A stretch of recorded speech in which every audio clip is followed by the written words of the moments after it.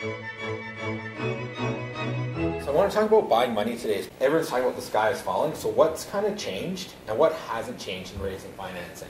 And the reason I call it buying money is because it's kind of like a weird play on words, but you're actually selling your shares because no one else will take them. Your team doesn't want your stock, your landlord doesn't want your stock, Safeway doesn't want your stock, but they like cash. So what you're actually trying to do is trade your stock to get cash, because once you've got cash, employees take cash. So with what's kind of happening right now in the world, everyone's been pinched. I've got, I think, 13 or 14 companies right now that I'm one of the early seed investors or one of the majority shareholders. And I can tell you that just over Christmas, I got 2 Christmas presents, huge down rounds in some of the companies I've been invested in for greater than 5 years. So one of my portfolio companies went down from 7 figures to 6 figures over Christmas. That automatically makes you look at the world differently. So I can talk to myself as an investor, how I felt over Christmas. And I'm not even like a big investor compared to some other people. So you can imagine how everyone's portfolio is feeling, whether they're in private equity or in the public markets. These articles are both from Monday. Angels flee from tech startups. Venture capital returns dip below zero. So officially, in the last quarter, VCs returned negative returns to their portfolio.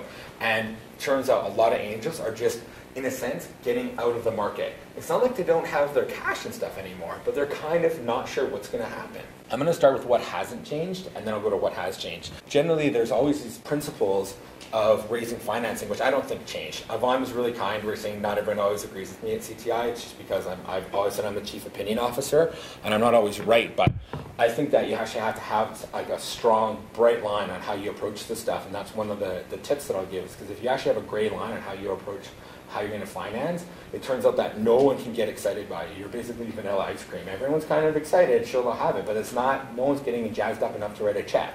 There's a lot of truth to this quote, right? You can replace men with women, it's the same thing. At the end of the day, when you're actually raising financing, you're getting someone absolutely seduced and in love with what you're doing. There's all these techniques on how you can get them in love with you, and I know that you can learn that stuff from Financing Your Vision, but at the end of the day, this is actually what's happening. What I also want to talk about was that it's very hard. If you sit and you read the newspaper, every single thing seems like everyone's getting their financing done. All this stuff is just so easy. Another VC round goes in, maybe angels do a deal, because that's stuff people talk about, right? Just like if you have a friend that makes it to the NHL, automatically they're going to be talked about. If you have a friend that's hit by lightning, automatically they're going to be talked about. It's a very, very, very rare event. Raising financing, especially if you're talking about VCs versus angels, there's an old quote, raising venture capital is like standing on a sunny day in an empty pool and getting hit by lightning, and some people think that might be too optimistic. It's hard. The one thing that I've always been about is just more like you have to say, hey, I'm going to go raise this financing no matter what happens. So that's the bright line test that I use for myself. But at the end of the day, it's very, very hard to get people to get excited to write checks. It gets easier though when you're in certain quadrants of what's going on. This first axis here is your capital efficiency. And that means that like you're all the way to market for less than $25 million. So think about that. You're all the way to market with less than $25 million. That's like the definition of capital efficient from VCs. And then you've got how fast your business can scale. So you can imagine the not sweet spot is that your business doesn't scale very fast at all, and you're very, very capital intensive.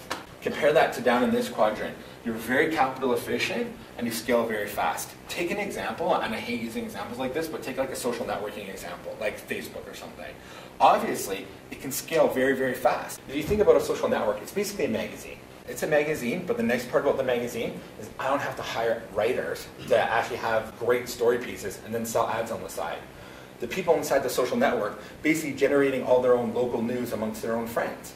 You start to look inside any social network that takes off, you're like, oh wow, you're a magazine that can serve 1 billion page views a day. Now you're getting 1 billion eyeballs looking at your content, and you didn't even have to write the content. You're selling ads that are on the side. Very, very fast to scale. You know how fast did Facebook scale as an example, right? And still very capital efficient. It raised lots of money, so they're going after stuff, but comparatively, still very capital efficient.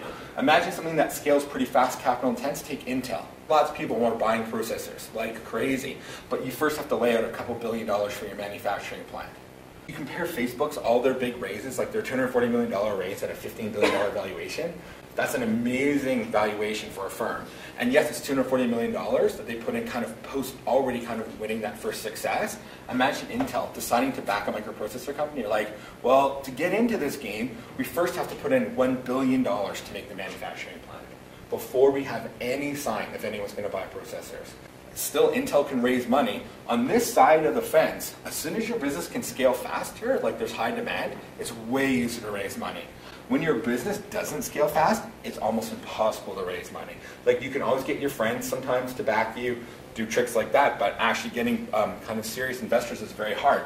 So imagine something that's very capital efficient that scales very slow. Me as an independent consultant. Great little business model, I sell my time. Maybe I'm lucky sometimes, I get $100 an hour. That does not scale at all. I got 2,000 billable hours in a year. I'm super capital efficient. I need, a laptop and business cards. No one's gonna fund me to sell my time, ever, right? Other than like my mom. If you can't get yourself to scaling fast, you're not even in the land of raising capital, aside from basically friends, family, and fools, as they say. If you're actually capital intensive and slow, that's a really bad business to be in. So take one of the companies I'm looking at investing in right now. They're live, got a really great low burn rate, but I'm not sure there's an efficient way of getting new customers. So because I'm not sure, that's my hesitation. Right? It doesn't mean that they can't get those customers. When they get those customers, they're in there, but I don't want to spend $1,000 a customer. We have to get it down to like $2 to get a new lead, maybe $50 to get a new customer into their business. At the end of the day, it really only comes down to like one thing, you. People will rationalize why they're going to make an investment or rationalize why they're not going to make an investment. It's your job to seduce that person to basically invest in you. All this stuff around the sides, tips, techniques, tricks or whatever, but at the end of the day, they're coming down to looking at you. What I'm interested in is investing in people. And Arthur Rock's one of the fathers of venture capital on the West Coast, seed investor in Apple, seed investor in Intel. Why do you care so much about me as a person? Because that's the only thing that doesn't change. 4 to 5 companies that are successful aren't successful what they started with. Flickr was a massive multi-player game, now it's photo sharing. YouTube was a webcam dating site, now it's obviously a platform for sharing video. In fact, out of the successful companies, 80% of them aren't successful what they started on. So anyone that's even looked at the stats goes, okay, so the one thing I know that won't change is the person that I'm investing in. They're the actual constant through the business. Is that a horse, quote unquote, that you actually want to bet on? Probably your business is going to change, your market's going to change, your product's going to change. All those things are probably going to change. You can actually say that quite truthfully. From a financing standpoint, there's something called the animal test. Can you actually say the person that you're going to invest in's name and then add is an animal? And if it makes you laugh when you say that person's name through the animal test, you probably shouldn't invest in them. I mean, whatever you can gauge that by myself, I always give guys I'm going to invest in homework. I see how fast they get it done. If they're slow on their homework, I'm like, I don't know if they can pass my own personal animal test. If you're having a hard time saying it about yourself, it means you got to gear it up, because that's how an investor is actually going to look at you. This is something that hasn't changed. You have to live on scraps. You want to be the strongest species that will live through anything, to eat the worst food. That's basically the greatest sin, is running out of cash. You're always alive until you're out of money. Be a cockroach and get your burn rate down to the absolute lowest possible. Do all those things. Then you're actually going to live the longest. How frugal can you run your business? There's an early seed investor called Y Combinator out of the Valley. And they've got, here's a classic story, 2 guys started a site called Ticket Stumbler. They figured out a way on $15,000 in seed capital to get to a profitable business. You have to ask, what does it mean to be a profitable business? 2 guys, I think they're in 1 apartment, ramen noodle diet, but now they're sustainable. They're not trying to go raise big rounds of financing. They're totally making sure that they can get through with almost nothing. So 15 grand initial investment, and now they're cash flow positive. It's not huge cash flow positive, but it doesn't matter. Now they're sustainable, which is the trick, right? This again hasn't changed, is that at the end of the day, it's way easier to invest in people that are doing versus talking. Paul Bouchette is the guy who created FriendFeed, and also the guy who created Gmail, which most people know. Most people don't know about FriendFeed. His concept is communicating with code. He would rather talk to an investor through their product. Because if you're really good at PowerPoint, you can get people all sucked in by your idea, maybe even raise financing if you've got something like Gmail on your resume that you created.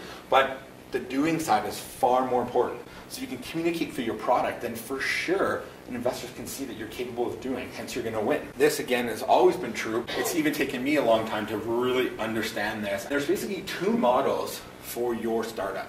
There's the customer development model and the product development model. So many people, especially if they have a large chunk of financing, default into the product development model, which is why there's so many sins created when people get too much financing. You do things like this. Well, we've got a great idea.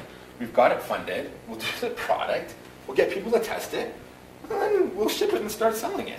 This left to right path makes the absolute most sense. And especially when you've got financing, you can actually hire. If you're a marketing person, you start looking at this, you're going, okay, if I'm marketing, product development, over here I probably need to do Marcom, PR activities, we're getting ready to ship. If you're a salesperson, over here you're now figuring out who's going to be my VP of sales. The thing is, if you go back to all the stats, this is almost never true.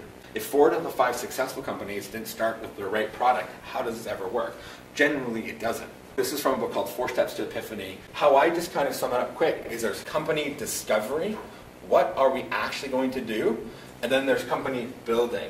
And when you're doing company discovery, the entire team needs to fit in a phone booth. If it can't, something's wrong already. I've done this wrong myself. What you need to have while you're doing basically discovery, validation, and creation, obviously between discovery and validation, you can keep looping, and see there's a big stop symbol on all that stuff. Most companies start with a hypothesis of their market, especially when you have a new product to a new market, and you're segmenting in a new way, there is no more risk that you can take as an investor.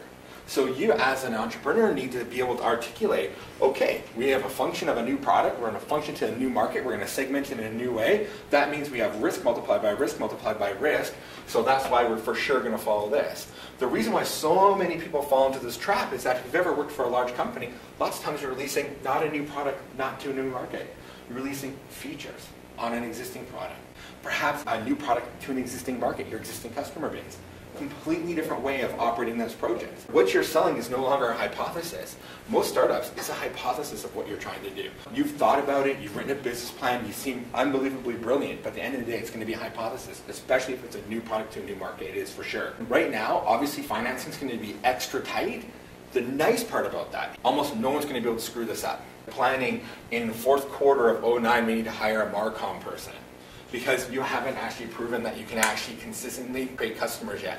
The nice part about what's going to go on is no one's going to accidentally screw up and drop into the product development methodology right now because capital is so tight, and most people are going to be forced to be up here. And whether they realize they're following this model or not, you are if you're a successful startup. My first interesting startup was Servidium, and because we had no idea what we were doing, we had no idea how to raise financing, I was absolutely terrified of it, because I'm not a business guy, I'm a software guy.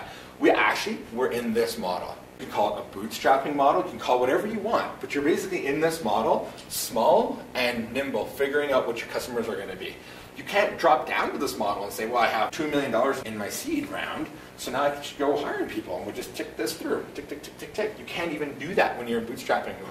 So there is benefits to that. There's an actual great benefit of what's happening right now, is that the number of people that are going to drop down here and screw up like I did will be less. If you eventually drop down here and do this, you go, whoa, I'm wrong. And you have to go back up anyways. Creativity loves constraints, so you naturally work your way back up to the customer development model because you run out of cash and you're wrong. Winning and what hasn't changed, there's still a function of so many things. The function of your product to a function of a market and how you're entering that market, all those things are there.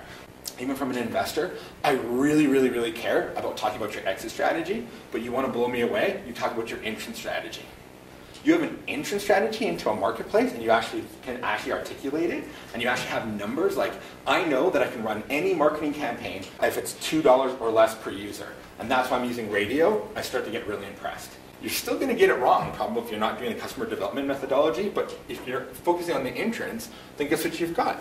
You're right back to customer discovery, validation, creation. You're basically doing that whole thing. How am I entering this market versus how I'm exiting? Because one thing I can tell you is that I had no idea how to sell a company when I sold my first company. How would I? I'm not an MBA guy, never went to business school, software guy, total software geek. That's what happens. You have a business that has value, that's doing stuff, that's interesting, you automatically are going to get acquisition offers.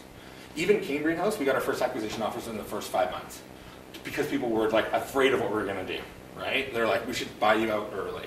So we didn't take it, obviously, but that's the whole point. If you actually have something of value, people will buy it. Like, it's not weird for me to say, go to Kijiji or eBay and sell my 24 series of DVDs because this show's popular. I'm not worried. It's not like this magical event that I'm so lucky that someone's going to come to my house and buy my 24 TV series because there's already a market for it, right? Same thing with your business. An acquisition event is actually nothing special. The special part is that you actually have something of value.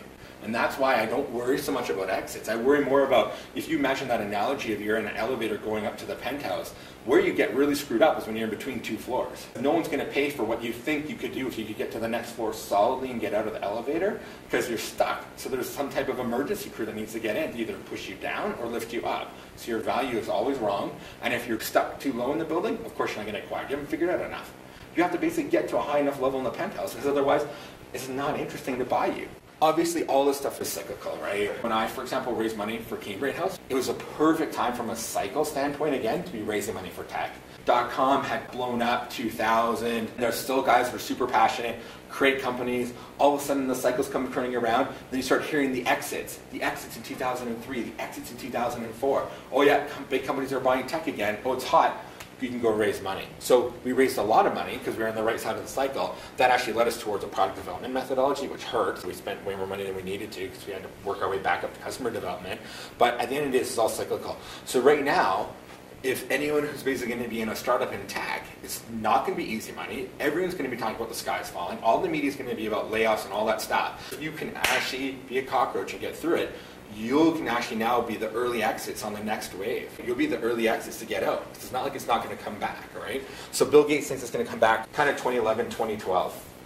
So it's going to be a couple years, but that's what it takes to build up a company anyway. It's an interesting point. These things, you could consider them both true. So let's talk about what has changed. I would start a restaurant right now, but I think it's scary right now in scary economic times. People are pinched, going out to eat and stuff. I'd probably start a restaurant. But technology is kind of independent. Microsoft and Apple both started in the 70s with a huge recession going on. It doesn't really matter. Microsoft built BASIC for the Altair as their first product. There was the Altair computer. Someone needed to write a programming language for that. That's literally independent of the economy. So people are more towards technology. It's actually an okay time for us. It's scary. I'm not going to say it's not scary, it's not hard, but it's okay time because generally with the technology, it's not at these whims. In fact, sometimes the companies can be so pinched that this is a time you could say, for example, move them to software as a service. It's cheaper. We don't want to pay those SQL Server licenses. We don't want to pay those Oracle licenses. Move me to software as a service. For the same reason you can be really scared right now and companies can be really scared, they're actually going to be motivated to now buy your new product, especially on tech, biotech, all that stuff. Valuations of your business are down. It's like when Facebook says, I raised $240 million at $15 billion. That's their pre-money number, right? So when anyone's ever raising financing, there's their pre-money and their post-money. And when you're talking to an investor, if you can quote your pre-money and your post-money, they automatically like, I like dealing with you because now I know how much you're valuing yourself at and how much you're raising because I can subtract those two numbers and now I know the percent that I'm buying. It's just a fast way of communicating that. Valuations are down, but you're just not going to raise as much money. Valuations in startups are always black art, but there's one simple trick for it. If it's kind of less than 10%, you're not going to be able to raise money. If it's more than 40, you're hurting yourself, and any good investor won't let you do it to yourself anyways. So most deals end up wiring between 20 and 40% of the company anyways. If I'm raising $1 million, that tells me what my pre-money valuation is. So what happens with the valuations being crammed down right now is that they're so crammed down because there is less capital. If there's less capital, if I can only raise 300 grand, well, it still has to be at least 10% of my company. It still has to be maybe 20% of my company. So automatically, the dollar signs that are being injected into the business start dictating this, not the other way around, right? It's the fact that the dollars are pinched are going to drop the valuations down. The other part I want to mention here is about taking your cookies. It's an old saying, but it's so true. When the plate of cookies comes by you, you should take one.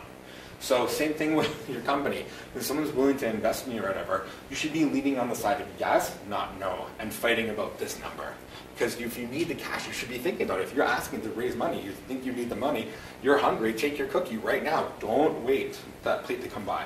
And that's especially true right now. There'd be less and less people that are going to do that with you. Most people should be market cap investors. I should be looking at what your pre-money valuation is before I put my cash in. I add that dollar to get your post-money. But people still care about share price. It's like showing a piece of software that's got the most amazing user interface and nothing's hooked up on the server side.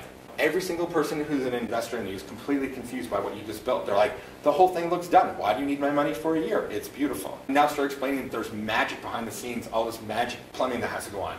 You're actually better off to show a napkin with a scratched out user interface in the beginning because you're not misleading people. Same advice I generally do with my stock price. Even though it really shouldn't matter, I've actually found that it does. So it's just like a tip. If your company's new, your stock price should be low. People love to go and they can't help but imagine your stock being worth $10.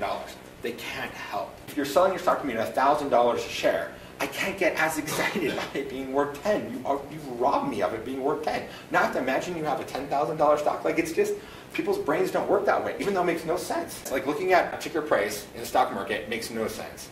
It's the market cap of the company, but by the time people are investing, by the time you're actually aware enough to understand that you should be a market cap investor, you've had too many years of being conditioned to prices. So from a psychological standpoint, I always make sure my share price matches the state of my company, like my user interface matches the phase I'm in the project. Because if you get them out of whack, people get confused and they don't know why, even they don't know how to articulate it. I'm talking to a guy out of Germany about this one deal I'm considering investing in.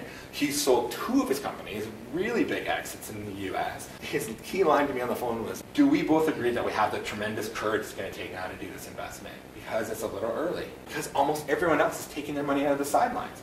This is a guy that's done so many deals. I've done enough deals. And when we're phoning around our friends to see if they want to come in with us on another one, all of a sudden everyone's saying no.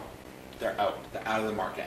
You have to imagine now, if you are in any position right now of raising financing, doing financing, that whoever you talk to, that quote about seducing older people, older men, you have to make them feel comfortable. You have to make them believe that they should actually leap and take this courage to do an investment. Because on the investor side, they don't have to write the check. They can just wait. Why just wait 6 months and see if you're still here? Maybe it'll be cheaper. Maybe you'll have hit milestones. People like VCs and stuff almost will never say no to you. It makes no economic sense for them to. Imagine that I want to invest in Greg's company. Would I ever say, no, Greg, I hate you, I hate the way you think, I hate your business plan, I hate all this stuff? Why?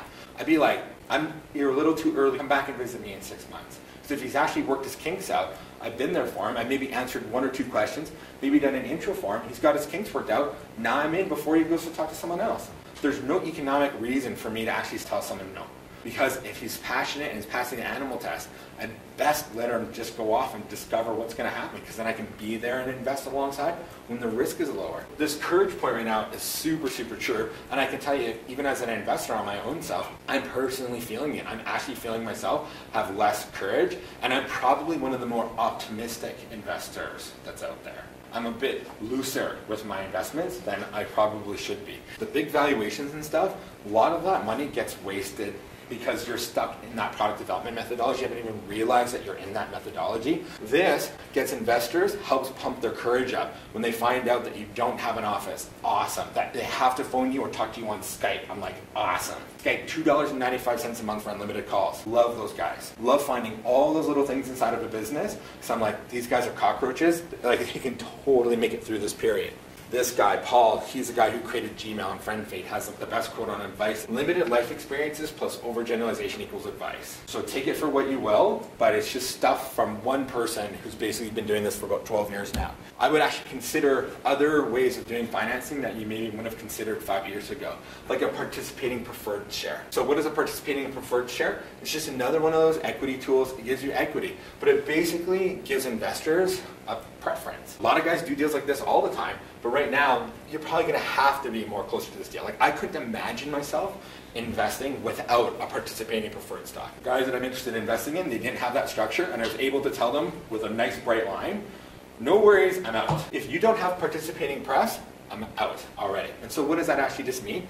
It just means there's a liquidation preference and a coupon rate. For example, in a deal right now I'd be in, I wouldn't do anything less than a 1x participating preferred. Meaning that if I gave in $100,000, you owe me back always off the top $100,000 plus 6% interest every year. I wouldn't even put my cash in common stock right now. Some guys are doing participating press at 1.5x. So if I give in 100 grand and you sell the company for 150 grand, I get all the money, you as an entrepreneur get nothing. And so sometimes entrepreneurs think that they're double dipping because they participate. So once the preference has been paid off, all your participating preferred stock converts to common. And now you also get the other side of the pool. It's really not a big double dip. What it is, it means that if you don't execute against your plan and build up accretive value, it will hurt you. If you actually build up a great business and you build up great value, it's a rounding error. Yes, if I invest in your company tomorrow and you say you're worth $3 million, I give you $300,000 on a participating pref structure, you can't go sell it for $3 million. You're going to actually make less. I get my money out first. That's something awesome. There's something called venture debt, which is not really that popular in Canada, especially for the younger firms. It's just something to be aware of. It's guys that are willing to do debt. But if you're super early, they're not going to invest in you anyways, because how can you pay off the debt? It's basically really nice loans. I think government programs are amazing. I love the new Alberta voucher program. I love IRAP. We've been so grateful. We've gotten IRAP loans to do some of our research stuff, shred credits. All these programs from the government are honestly amazing. They're totally worth all the work that goes in there because they're not just money. You actually get smart people who are in the industry talking to all these other people along the way. Obviously, that's always been true. But right now, this can actually be some of the only people that have the remaining courage to invest alongside you. Some of the other angels have fled, right? There's like an old story about Swiss army guys lost in the Alps or lost for 3 days, and they get out. And they go see their general, like, oh, so happy you guys are alive, we couldn't find you. It's like, no worries, we had this map. And the general looks at the map, and it's like, it's a map of the Pyrenees. That's not the Alps, that's the Pyrenees. He goes, I know, but we had a map. Having like a playbook and giving people like confidence in you in some way, any map's better than none, because you could even just look at the map and say, okay, not the Alps, this is the Pyrenees, but maybe there's something we can learn from this. Maybe there's one piece of data. Sometimes people just having a tool that's not even useful is enough to make them feel confident. For example, sometimes investors just like to see you have a business plan. I can tell you that the way that we always distribute business plans, financial plans, is through like a web portal, so I can see what people read. And I can tell you that 99% of the time, nobody reads anything. They don't even click on the link. I don't even have to say like, oh, they clicked it once, printed it out, and read it at home. I mean, they don't even click on the link. It's a map. It means that you've gone and done some homework. It's maybe a false tool of confidence for them. That's how you have to be thinking about anyone who's going to invest in you. What are you giving them? Are you giving them a playbook? Are you giving them a map? Like, what's going to happen here? How are you boosting their confidence in you? And then what I call selling to the old brain. There's this whole concept of the new brain and the old brain. The old brain's evolved for 500 million years. At the end of the day, the way people mostly make decisions is actually with their old brain. The new brain's the stuff in the front, and this is where it's all logic and rational.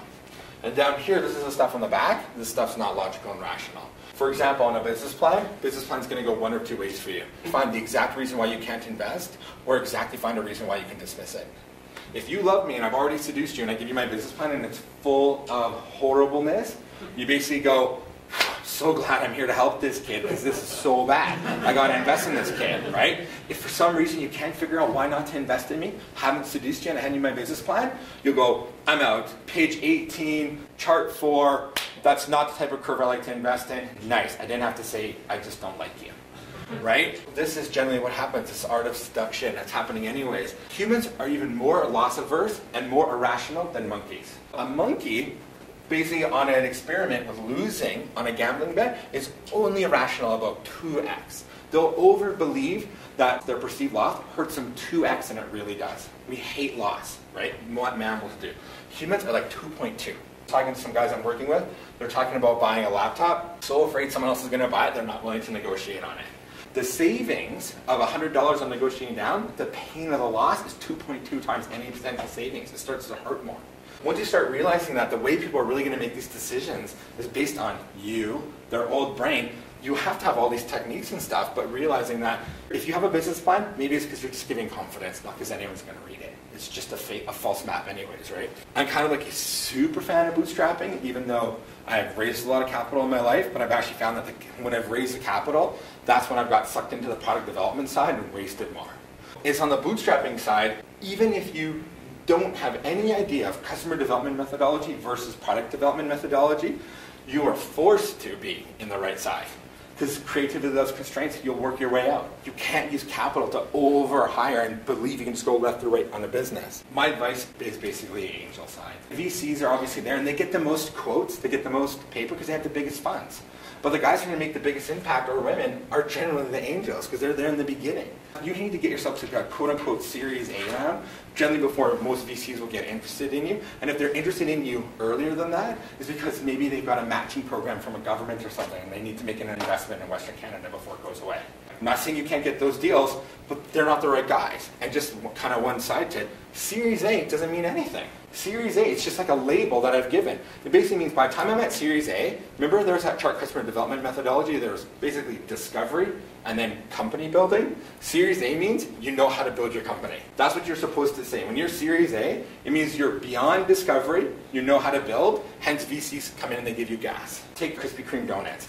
You have one donut store, you don't know how to open up a second, too early for VC. Maybe you got 10 stores and you now want to roll up 2,000 stores. That's VC. You understand how your customers work, how to segment, how to target them, how to do ads in the local papers, how to keep your costs down. All those things are there, your company building. I actually have always had more appreciation on the angel side than on the VC side. Because the VC guys, some people call them vulture capitalists and terms like that. It's just that they're just harder to seduce because it's their full-time job. It's not some guy who's maybe made some money in business. He's kind of bored, semi-retired. He sees some young kids. He sees a lot of attributes in this kid that he loves and wants to invest in them. Now he has something exciting to talk about at the dinner table. The VC guys, they're just so much more methodical about what they're doing. In the beginning of your business, it'd be way harder to answer any of their questions. The VC guys get all the stage because they have the biggest funds. Doesn't mean that angel guys don't have just as great quotes, but they're harder to find because they are busy making investments and building companies versus talking about it. But what I love about Arthur Rock is he's always been one of my favorite VCs. At a presentation I gave recently, the audience questions were all along the same lines. How do I get in touch with VCs? What percentage of the equity do I have to give them? None, I'm going to ask how to build a business. That's actually what you're trying to do. You'll talk to entrepreneurs and they're all worried about, oh, if I take money, I've lost control or something. And they don't even realize that once you're raising money, you have to move away from a founder-centered business to an investor-centered model, automatically. You have a board. Founder-centered company, all of a sudden my wife and I are going on a cruise to Hawaii because there's a course there for 2 hours I want to take and I'm expensing it through the business. It doesn't happen when you take other people's money. These are almost all irrelevant questions. You should be talking to someone that knows how to help build your business. So whether they're an angel or a VC, what you guys should be talking about is how do I build a business, not how expensive is your money to my equity. Because as an investor, I still can't really screw around with you if I have any smarts. If I do, you're gone. All of a sudden, in the nightmares that occur in businesses, if you don't own enough of it, you're not going to be there. And most VCs and most angel investors are actually not looking to become the CEO of your firm in general. Of course, there's all horror stories of stuff that happens. You know, people will steal your ideas, people will steal your money, people will give you bad investments. Of course, that's all true. Some people, when they're driving to work, get murdered. It's horrible, it's gross. I don't mean to talk about it in a glib way, but it doesn't happen very often. You can't live your life on those parameters. You have to get up, drive, go to work. So when you're trying to secure capital, these are the questions you should be talking to whoever's going to invest in you, not these questions. How are we going to do this together? Do you like any of my ideas? And one of the biggest sins that I see of entrepreneurs make is that they're all like, they're smart enough to know this quote, and they're smart enough to say that they don't want just me, they're looking for smart money, and you hear all this stuff, but then you can just go and you just test it. What of my ideas have you implemented? None? Why do you need me? So you give a bit of homework, none of your ideas are implemented, you should be out. They're just basically telling you this quote because they're looking for your cash. You don't want to even be invested in that company, especially if you're an angel because you have a smaller portfolio I bet you have to win on, right? Whenever you're dealing with these guys, just do your homework on the language, right? I went to the Vancouver Angel Forum. It was an awesome show. I love the Vancouver Angel Forum. I was there raising financing, and we raised financing. We raised $700,000. So from landing $700,000, it was a Tuesday, till Friday, the checks were given to us. But I walked around the room because I'm also still an investor, and I'm asking every single person, what's your pre-money, what's your share price? The reason I even get to post money is that 0 people can answer my pre-money question, which automatically means that 0 can answer the post money, which means that 0 can answer the share price. 0. So now as an investor, I have to go and educate you on all your deals. People will give you $25,000 as a bet. I'll bet on you, here's 25. I think it's way more rare right now. We're gonna have to wait a couple years to get that. But by not being able to answer those questions and know the language, automatically, when I walked around that room, let's say I had 25 grand, then I'm willing to give 5 guys 5 grand, because I don't care. I don't want to give you advice, I don't care. I'm just basically saying, here's 5 grand each. It's the cheapest money you ever get. 15 minutes, a check, subscription agreement, move on. Great, as an investor, love those deals. For 15 minutes of work, that's a great hourly rate. But you can't answer that question, now I have to get married to you. And guess what? Most of the guys don't want to. They don't want to get married that fast. No one does. Because now I have to come and I have to fly to Vancouver. I have to figure that stuff out. So it's just something to think about as an entrepreneur. I put huge error bars on this because I think it's so scary. I did my first angel investment when I was 24. Because I figured I love this space so much, it's going to take me a long time to get experience, so I better get into it early. It's really scary because Generally, when you're young, you have to lie. You can't even be an angel investor, so you have to actually commit a lie. Yes, I have $1 million in liquid assets because you have to pass National Instrument 4105 because otherwise you can't invest it. It's so risky. But you actually start learning a lot as soon as you're on the opposite side. As soon as you're on the other side saying, hey, I have $100,000 to start my company, here's 50 for an investment, here's 50 for me. Imagine now, when you actually have to give away half of your runway to another person you're investing in, how all of a sudden everything changes. It totally changes. Your whole outlook on investing changes, and you get way smarter, right? So I'm not saying anyone else should do that. I'm just saying that I know, for example, for me, I learned a lot. If this is true for you, that your product or your business must come out of you regardless, then for sure it doesn't matter what's going on with the economy. Beethoven did not care if piano music was commercially viable or not at the time he was composing. If this is true, from an advice standpoint, then for sure you should do, for sure, always, right? And then I just want to have any questions. So you talk about the pre-money and the post-money, suppose. That is good part, but you also have to compose your story to justify for that pre-money and post-money. What are the strategies to achieve? Like, how am I going to get excited about what you're doing? If you're earlier on, it's more about what you're doing with that capital. I don't really care what you're asking. I'm just going to be like, whoa, that's a lot of money, or that's not a lot of money. When it's not a lot of money, you stop asking questions what you're going to be doing with it, because you're like, oh, so there's two guys who are raising 100 grand. Okay, so I'm basically paying you to develop the product. That's all you're going to get done. You don't even have to ask me any questions. Well, there's a couple guys who are raising $1 million. What are you doing with that? The most important part of that story is your use of funds. And I put that in quotes because I'm trying to get my head around how you're getting yourself through the terrain. The amount of money that you're raising, I can't let it be more than 40% of your company, and it's not going to be less than 10. We can fight in between those two ranges all we want, but I know I'm not going to go over 40 because you're the one who has to carry this heavy bag, not me. And if I go under 10, why am I in? I don't own enough. Automatically, we're only fighting in the middle of there. And the better answers that you get, the more that you get towards 10 and 20s, the worse answers that you get, the more I push you towards 40. That's all I do as an investor myself. We can't value this stuff. There's no like business with discounted cash flow. It's all made up, especially early on. As businesses are obviously old and mature, discounted cash flow, enterprise value, all this stuff makes sense. How do you do that on, there's a couple guys, there's a product, there's no sales. Actually, your amount that you're raising and what you're doing with it tells me the valuation. That's where you get the number from. Let's say you want to be honest. That is honest. There's no technique to value your business. If your business is doing so well that I can actually do discounted cash flow and stuff on you, then you're at a different level. You're probably doing $10 million a month. At $10 million a month, I don't even know why you're talking about this. You can go get a book from McKinsey. It's the greatest book ever written on valuation. It's literally called Valuation by McKinsey. That's the book.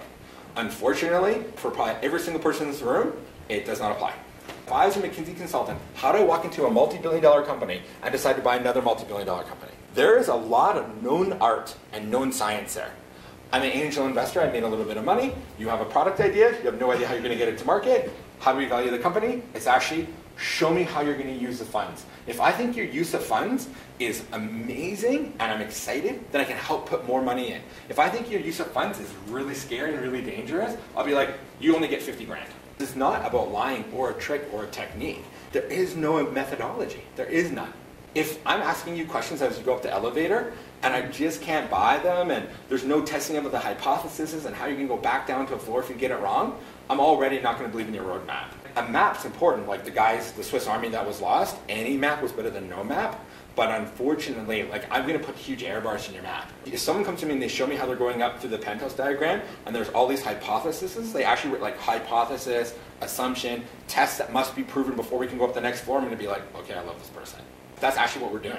We're actually not being confident. I can't come out to you and say, okay, this is how you start a company. You say this, you do this, and by fourth quarter we have this, and then Q1 the next year we have this. I can't say that. I can say, these are the things that I hope are true, but I'm not sure. I'm testing about our market. I can acquire a member with Google AdWords for no more than $2.50. Is that true? I don't know. Go test it. Oh crap, it's $2.75. Should we be in business? Yes, no. Google or Skype and all those types of things. I was interested in that point. What you're looking for then, or what you think probably most angel type investors are looking for, is somebody who has that burn rate down, and so no office. Having the office and stuff is all fake. One guy that I've invested in, He like was working full time while he was building his company. So some investors are saying, anyone who doesn't believe in themselves, how can I believe in that guy? They're just not seduced.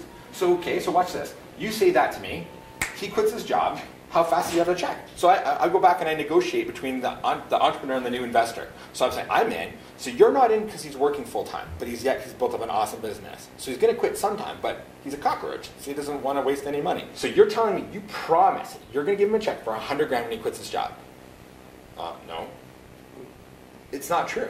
You can always negotiate through those things. You always can just set up one simple line sentences with one piece of paper that remove all those problems. Because you'll find out that no one's going to invest anyways. If I'm not investing in you because you figured out how to keep a job and build up a company, I'm not investing in you because there's something else going on that I don't know how to articulate. Sorry, I give long answers.